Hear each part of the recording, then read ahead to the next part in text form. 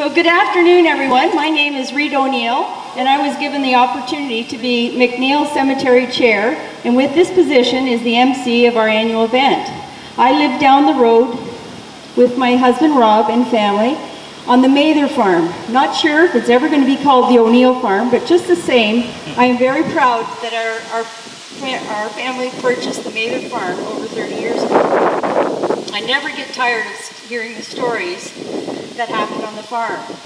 Our family go by the cemetery multiple times every day on our tractors, our wagons, our trucks, our cars, our bicycles, and walking. I believe it is the best kept and the most beautiful cemetery anywhere.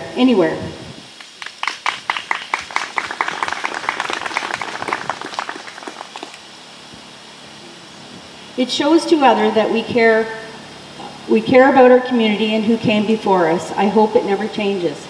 This is the 70th McNeil Cemetery Annual Remembrance Service. The first one began in 1949. That is tradition. McNeil Cemetery, the Priceville Public Cemetery Company, was the joining of the pioneer in the McNeil Cemetery many years ago. So just a few announcements. There's an accessible portable washroom to the south of the shed. Please take a moment to see our beautiful columbarium. The etching and the side panels reflect our history and the wonderful area we live. The cemetery board and the community continue to be very proud of it. If I could bring your attention to the Vimy oak tree over on the top of the hill over there, inspired by the heroic victory of the Canadian Forces at Vimy Ridge. This year again, you will see our veteran graves marked with Canadian flags. We can never forget. Mark is working on the Pioneer History project, and she has some questionnaires there at the front here, and you can get them after. And another benefit of being on the mailing list, you will receive our newsletter. We do have a few extra copies here for you as well. She is looking for items for our newsletter and suggestions for future speakers. We truly do want to hear from you so you can hear from us. I am sure you've already noticed the facelift on our shed. Many thanks to Doug Harrison, Wayne Kinsman, and many others.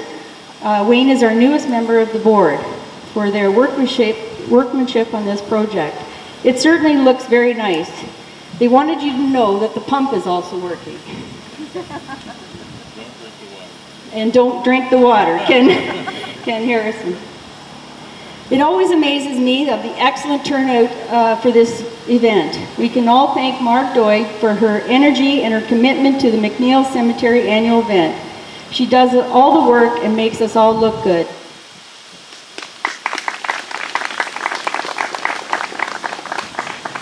So following today's remembrance service, please don't rush off, as I am sure there's someone here looking for you. I would hate for you to miss an opportunity to reconnect. Maybe exchange your email, your Facebook, your Twitter, your Snapchat, or any kind of social media. And I do still believe the best is face-to-face, so don't rush off. You might even get a hug. As we begin today's anniversary remembrance service, the Cemetery Board would like to extend its deepest appreciation to thanks to Ken Harrison, Linda Darrow, Linda Burnett for their music, bagpiper Bill McMeekin, and Kim Higginson for his words. We would also like to give a huge thanks to Doug Harrison for the year-long commitment to the maintenance of our cemetery. So please stand if you are able and join us in singing the national anthem, O Canada. Our home and native land, true patriot love, in all our sons command. With glowing hearts we see thee rise, the true north strong and free. From far and wide, O Canada, we stand on guard for thee. God keep our land glorious and free. O Canada, we stand on guard for thee. O Canada, we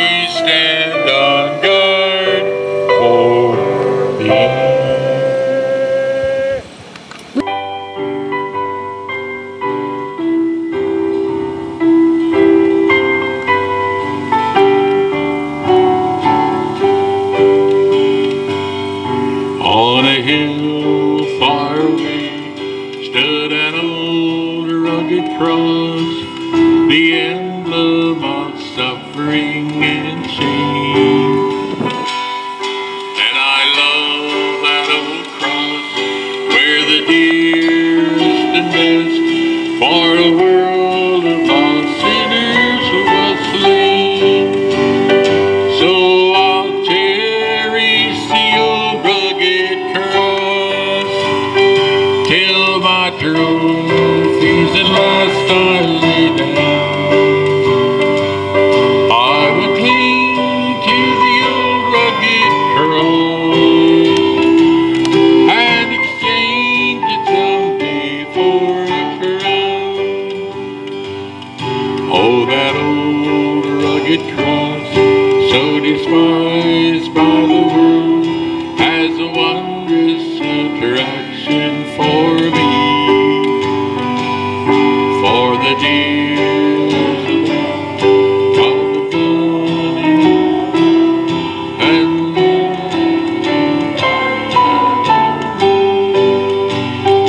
so I'll cherish the old rugged cross till my trophies at last I lay down.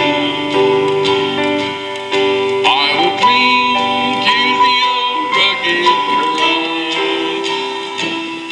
and exchange it someday for a crown. Now the fourth verse. To the old rugged cross I will ever be true. Its shame and reproach gladly bear. Then he'll call me someday to my home far away, where the glory forever I'll share. So I'll cherish the old rugged cross till my trophies at last I'll lay down. I will cling to the old rugged cross and exchange it someday for a crown. Thank you very much. In keeping with tradition, we will now take a few minutes to remember those who had been interred this past year.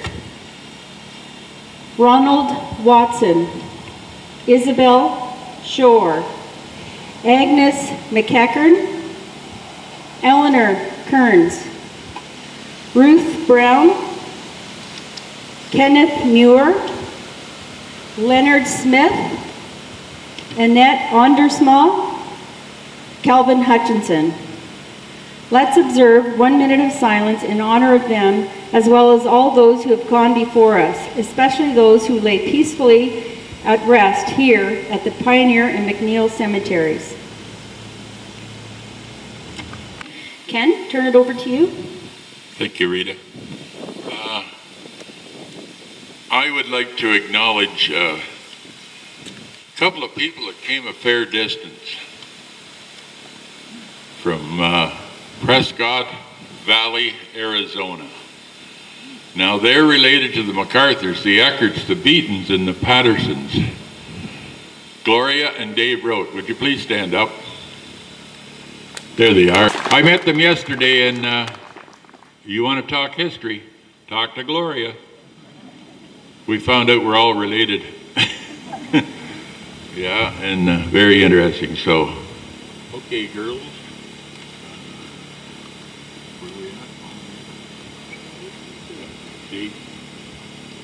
Decode. Fallen leaves that lie scattered on the ground, the birds and flowers that were here now can't be found.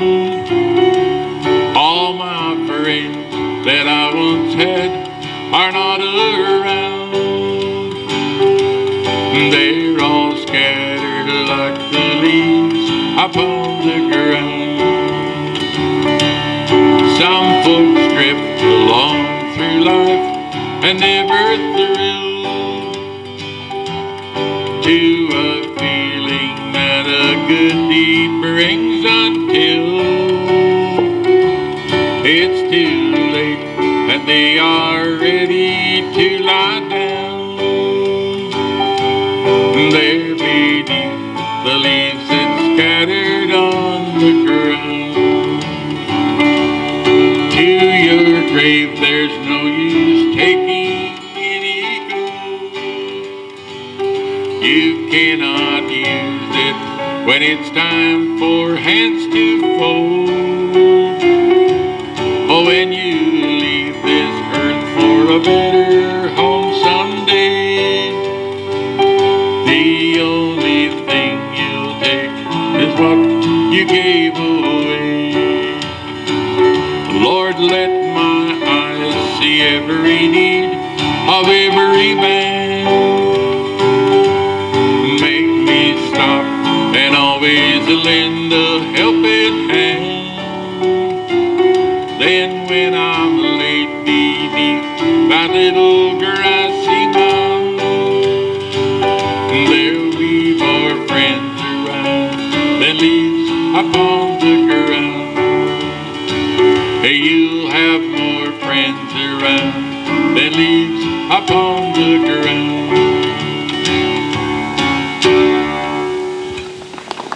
Thank you.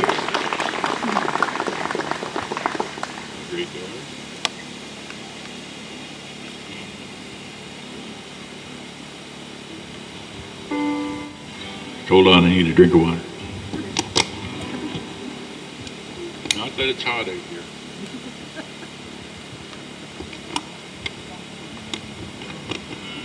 You forward. This was one of my mom's favorite hymns, and she got me singing it.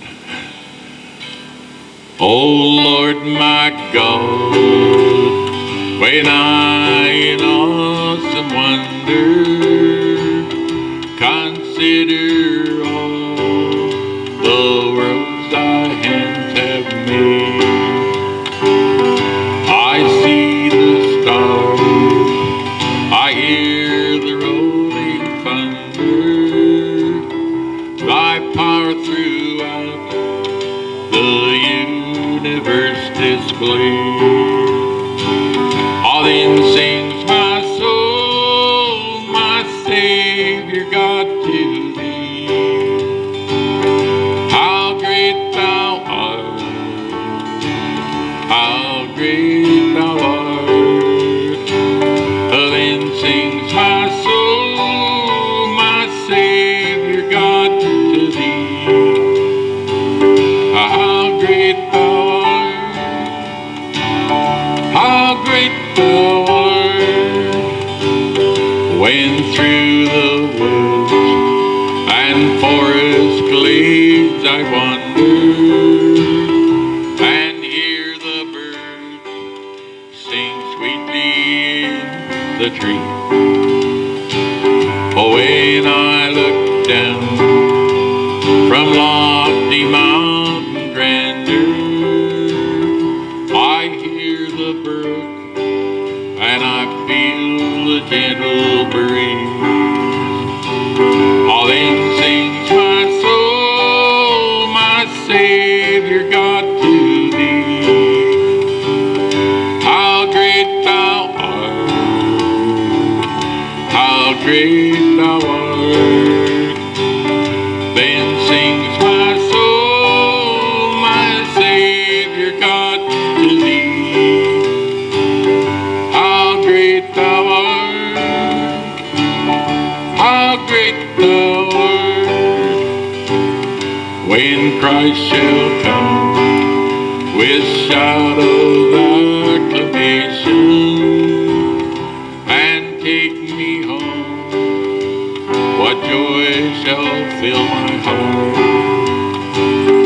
Then I shall bow in humble adoration and there proclaim, my God, how great thou art.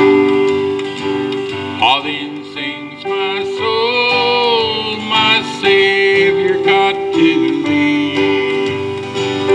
How great thou art, how great thou art.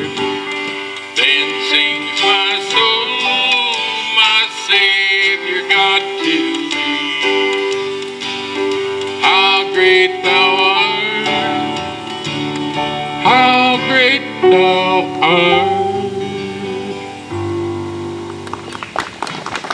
Thank you.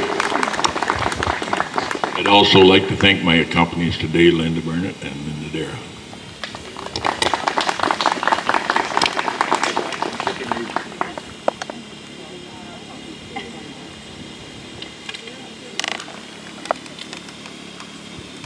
I have another, one more hymn. This one, Katie informed me that this was Jack McMillan's favorite song. One of the favorite songs. In A chord. Here the labor is so hard, and the workers they are tired, and our weary hearts are yearning for rest. And I find we're getting anxious to be in that happy home, where we'll receive such peace and happiness. But wait a little longer, please, Jesus. There are so many wandering out in sin. Oh, just a little longer, please, Jesus. A few more days to get our loved ones in. Families scattered here and there. Oh, Lord, we love them dear. Maybe we can help them find a way. What is waiting is the cause. Dear Lord, they might be lost. And here's the only reason why I say, oh, wait a little longer, please, Jesus. There are so many wandering out in sin. Just a little longer, please, Jesus. More days to get our loved ones in. Just a few more days to get our loved ones in. Thank you. I would like to introduce Kim Higginson, our guest speaker this afternoon. Kim has been coming to Priceville since 1950, traveling up from the city to visit his grandparents and many relatives. He and his wife, Martha, currently live just short drive northwest of Priceville in a former township of Glenelg. They have lived here for 18 years and considers himself fortunate to now call this area home. Kim has many family members buried here at McNeil, and as a plot holder will be sharing a personal reflection today. Kim? Good afternoon, everyone. Every year on the Sunday of the August Civic Holiday weekend, we gather here at McNeil Cemetery.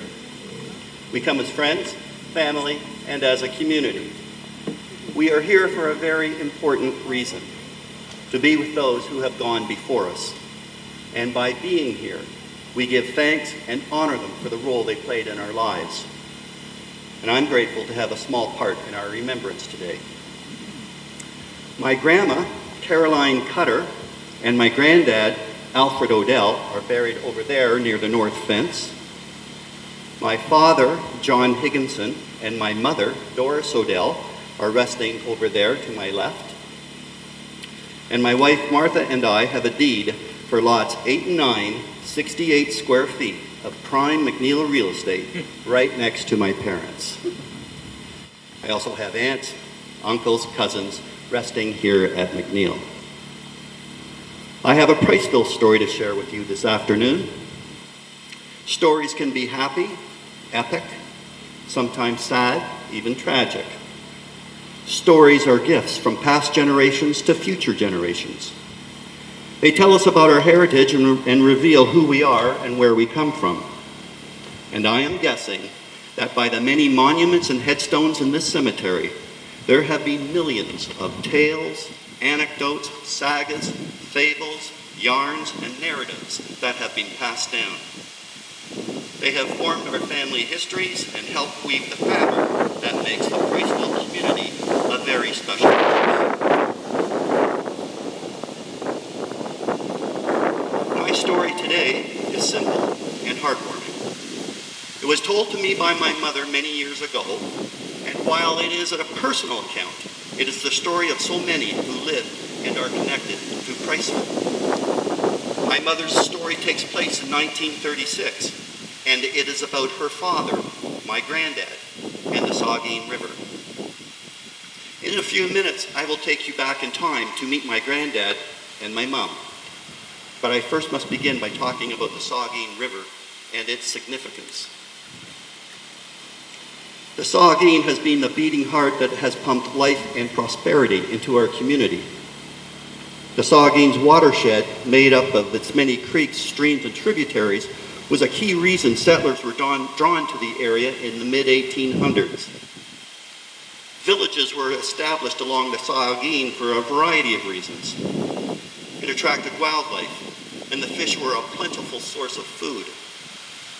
It was an important barge route that transported goods. It was used to float timber and logs.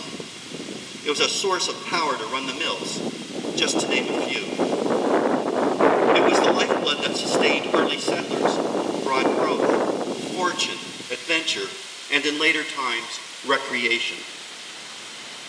It is Priceville's faithful friend, and I would like to spend a few minutes and take you on the journey of the Saugeen River. The word Saugeen is an indigenous word from the Ojibwe First Nations, meaning outlet. The source of the Saugeen River is located south of the village of Maxwell in the Dundalk Highlands. The water bubbles up from underground springs located in the Osprey wetlands. From the reeds, it proceeds and begins its journey towards Lake Huron. The water gushes westward, collecting the runoff from streams, brooks, creeks, and ditches. It meanders through the municipality of Grey Highlands and ambles and rambles through the township of Southgate. The river's wide sweeping turns whirl and curl towards Priceville. It circles and hugs the village. From Priceville, the water continues to pour westward and tosses and crosses, twists and turns. Arriving in the Durham Conservation Area, it encounters children wearing swimsuits and goggles. The inviting water of the Saugeen plays and sprays, teases and pleases. But the river can't stay and play, frolic and rollick with the children for very long. It has to keep moving. At McGowan Falls, the water drops and cascades. The caverns and rocks cause the torrent to splash and flash, gush and flush, swell and sweep, shake and quake as the River Saugeen continues its path westward. Midway between the towns of Durham and Hanover, the Saugeen meets one of its tributaries, the Rocky, and together these combined waters hurry and scurry, rumble and tumble to Hanover, where the waters glitter and glisten, glimmer and gleam. Just west of Hanover, the South Saugeen, the second major tributary, wades as it pours into the main artery of the river. It is here, as it arrives in Bruce County, that a magnificent canoe route begins. The now deeper and wider river whitens and brightens, quivers and shivers. It reaches Walkerton, where it surges northward. The water foams and roams through meadows and glades, plunges and lunges through sun and shade. It flows and goes, drops and hops, as it passes fields of canola, corn, and winter wheat. Its waters rise and leap, sink and creep past hay pastures and grazing cattle. In the village of Paisley, the Saugeen greets its last two major tributaries, the Teeswater and the North Saugeen. And the waters glance, prance, dance, and advance towards the final destination. There is one last hurdle, Denny's Dam. But it proves to be no obstacle for the gleaming, beaming, streaming waters of the Saugeen. The river finally empties into the lake at the town of Southampton, where the Saugeen's journey comes to an end after its 160-kilometer passage. That is the river my mother was watching some 82 years ago. And now I'm going to take you back to 1936 to visit my grandparents' farm on the south line, where the Saugeen River runs along the eastern edge of the property.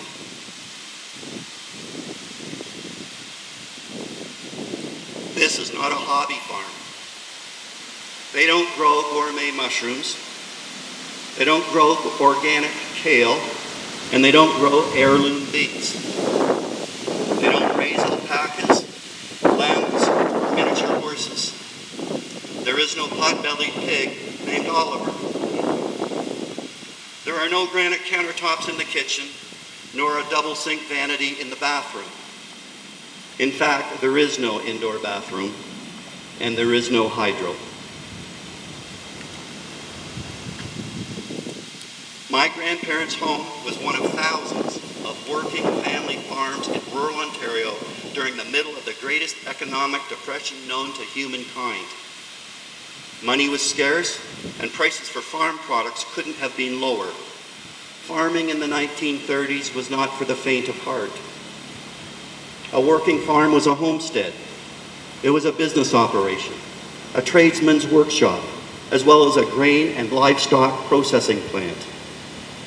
A husband and wife team required a complete package of do-it-yourself skills, plus a strong back and unbreakable work ethic to farm the land, raise a family, and hopefully earn a little income. My mother's story begins in the late afternoon on a hot summer's day. My mom, Doris, is 17 years old and is standing in the yard watching her father, my granddad, walk down a large sloping pasture leading to the Saugeen River. She is thinking Granddad is going to check on the family of geese that lived on the river and the surrounding flats, and who, in just a few short months, would grace the Christmas dinner table. She is curious as she watches her father get closer and closer to the water's edge. My mom recounted that this day began like most days on the Odell farm. My granddad was a human alarm clock and would wake up each morning at the crack of dawn. He was always the first to rise. My granddad was noisy. He didn't tiptoe and pussyfoot around so others could sleep in. Sleeping in was for the privileged. On a working farm, there are chores waiting. My granddad would head down to the kitchen. The family would lay awake in their beds and listen to the banging of the cupboard doors, the slamming of the drawers, and the rattling of cutlery. And why was there commotion and ruckus in the kitchen?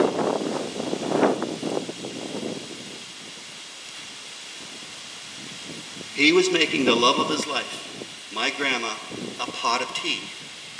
He would place all tenderly on a tray, and with a slight smile, would take it upstairs so Grandma could begin her day in a gentle fashion.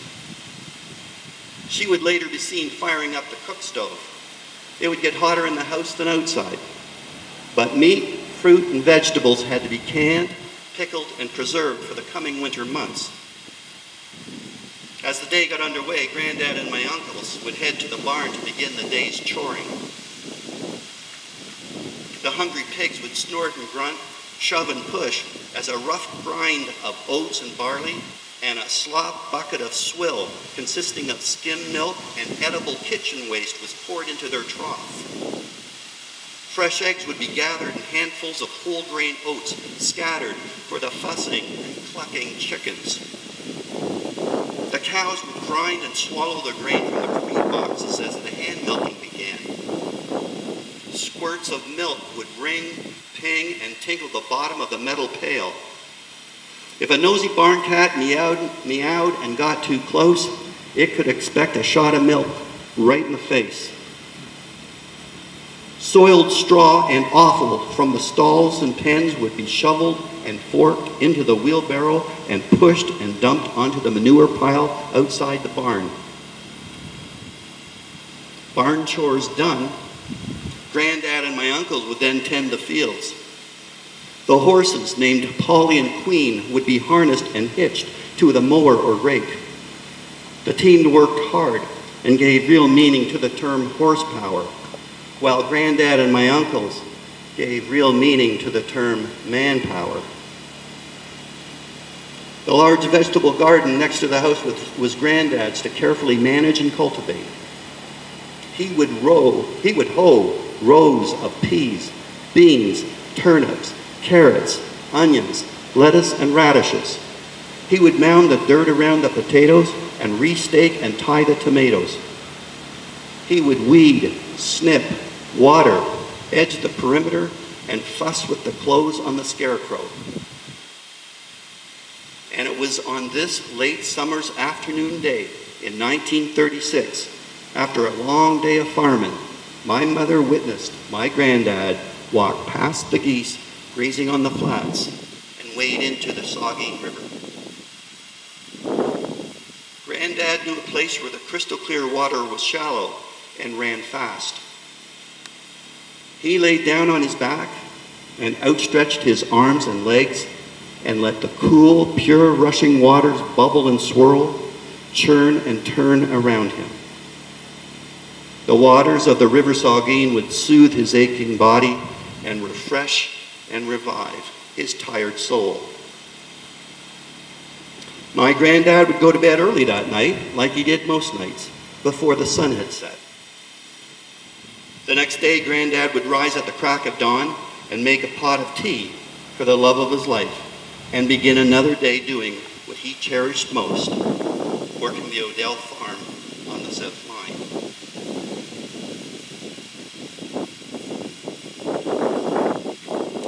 It was this image of my granddad cooling off in the Saugeen River in the late afternoon on a long, hot summer's day that would stay with my mother all her life.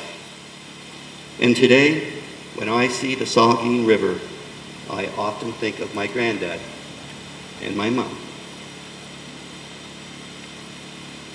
My mom told this story to me, and now I have passed it along to you.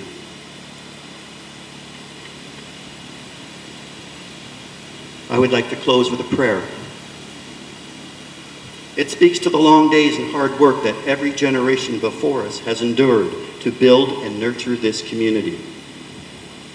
Our prayer is in honor of all those who rest in this little piece of heaven on earth known as McNeil Cemetery. On this beautiful Sunday afternoon, let our prayer be for the continued tranquility of the McNeil and Pioneer cemeteries. Today, let us give thanks for the crystal clear rushing waters of the Saugeen River and for our price-filled heritage that past generations have entrusted to us. And finally, let our prayer be for all our friends and family who are resting here. We pray they are at peace and reunited with others. Let our hearts be filled with thankfulness as we honor them today. Let us remember their smiles, their voices, and the sound of their laughter. Let us remember the special moments and the stories they shared with us. Amen. So at this time, we'll have a free will offering. And Bill McNeil, are you ready for Amazing Grace? So Bill McNeil will be playing Amazing Grace during a free will offering. I will ask the members of the board to take up the free will offering and proceeds which will go towards the care and operation of the Pioneer and McNeil cemeteries. So I call on B. Wilton, Doug Harrison, Leonard Odell, Janet Carson, Tina Watson.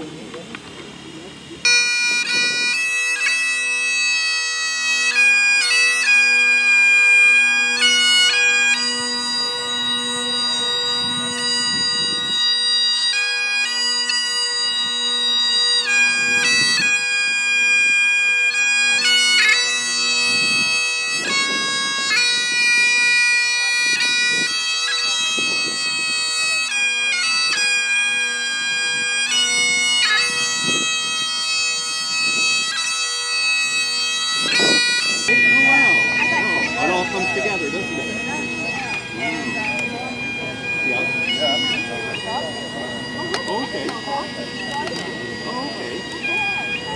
Yeah, we do.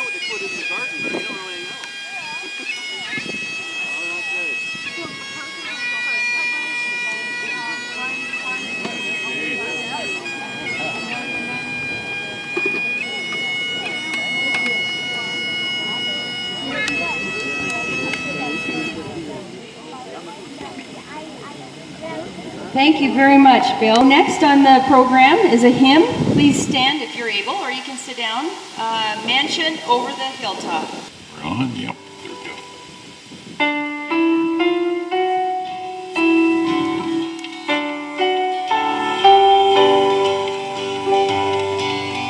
I'm satisfied with just a cottage below, a little silver and a little gold. But in that city where the ransoms will shine, I wanna go on that silver line. I've got a mansion just over the hilltop in that bright land where we'll never grow old. And someday yonder we will never more wander, but walk the streets that are pure as gold. Though often tempted, tormented and tested, and like the prophet, my pillow a stone.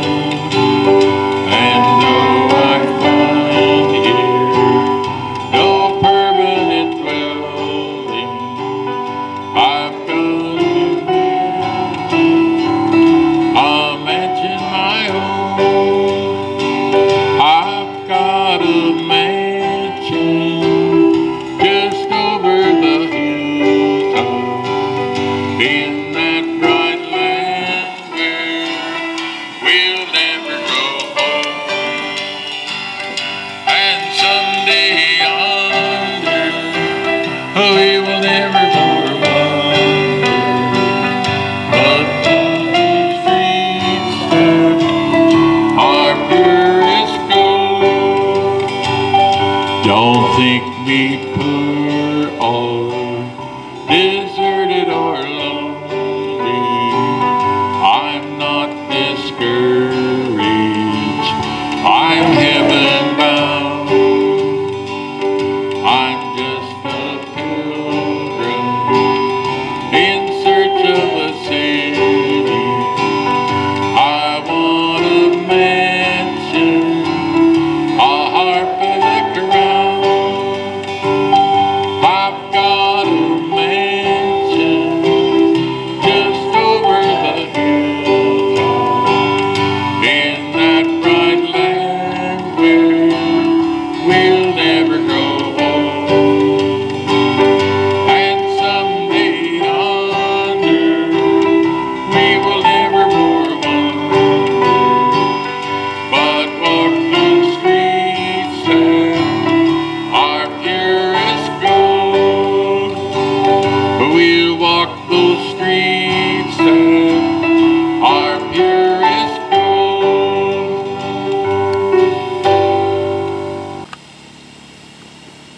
Our benediction and closing, Kim.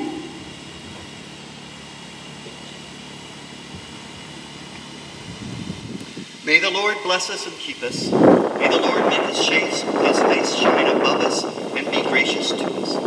May the Lord turn his face toward us and give us peace. Let us depart in peace.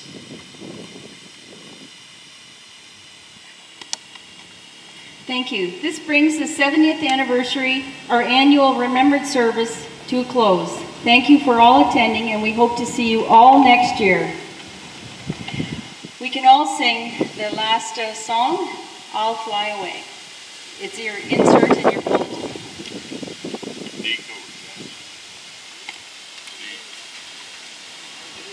D dog. Oh, some glad morning when this life is over, I'll fly away to a home on God's celestial shore. I'll fly away.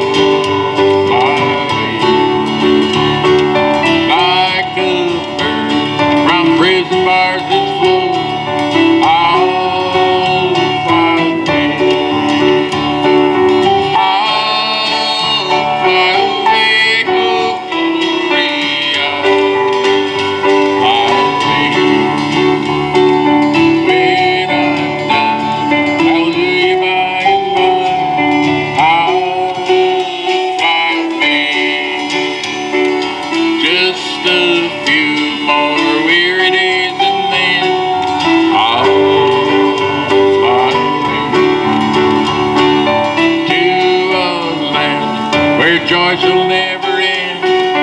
I'll fly away.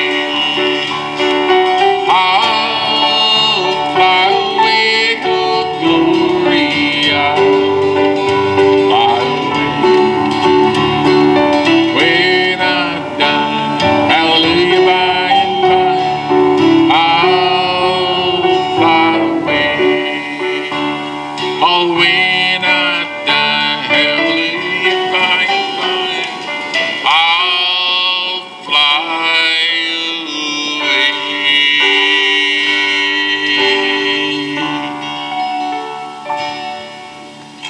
Thank you, folks.